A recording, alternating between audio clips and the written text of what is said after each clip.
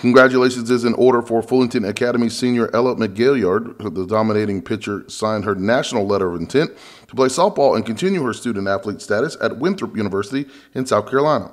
McGilliard, a standout pitcher for the Lady Trojans, helped lead Fullerton to 4 straight GAPPS state titles for the clean sweep during her high school career. Congratulations. And one of the best Central Chargers in recent memory made the leap to the next level this week. Jalik Thomas signed his letter of intent to play for Hutchinson Community College, one of the best junior college programs in the country. Thomas was an impressive two-way player for the Chargers, responsible for more than 40 touchdowns on offense and nearly 10 interceptions on D. He led the way to a 6-4 record, going 5-1 in region play and the first state playoff win since 1975. Here's what led Jalik to taking his talents to the Midwest.